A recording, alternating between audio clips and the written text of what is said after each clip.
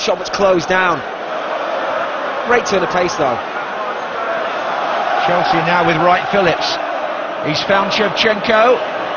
Drogba in the centre. So is Balak. Oh, Shevchenko! Oh, Shevchenko!